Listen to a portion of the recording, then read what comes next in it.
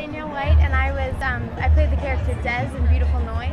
I graduated from Booker High School in 2010, and I was a member of the VPA theater program, and it was probably the best experience that I've ever had in my entire life. And being a part of the program was absolutely incredible. I've learned, I would say, a majority of what I know about theater and about acting, about music, from the Booker theater program, and I'm absolutely indebted to the teachers there, to my peers.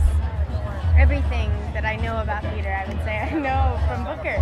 And I was actually cast in Beautiful Noise as when I was a senior at Booker.